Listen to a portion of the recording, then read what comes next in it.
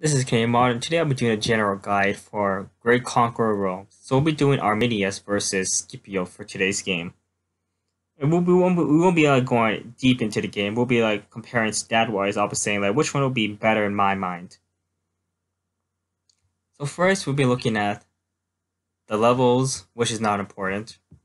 That just increases the rank. But we're gonna look at the skills first. So he has a 4 infantry. Arminius has 4.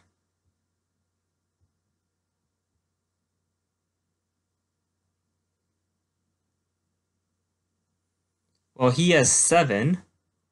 Arminius is 4 for Cav.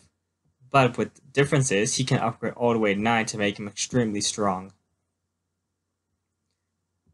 He has 4 archery, but he has 3, but it can go up to 7. Wait. He can go all the way up to 7. Since he's a Cav general, it doesn't make it necessary to upgrade this to the max. Naval, I don't even use it.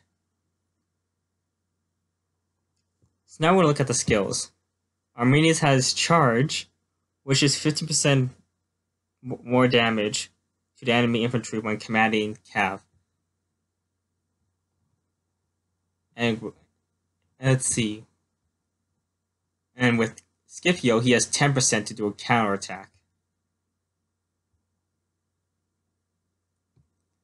Assault, they both share. And they both have raid. Let's see here. More damage to enemy with a larger force. Well, Arminius has Guerrilla, which is 50%. Enemy won't attack, and Jungle Fighting, which is like a terrain difference.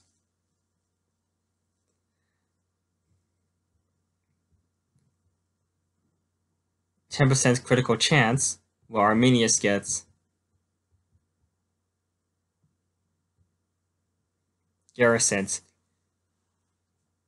In my mind, you should probably go for Arminius if you late game, have enough medals, because due to the fact you can upgrade him to 9 to make him a good Cav general, and compared to Halberd,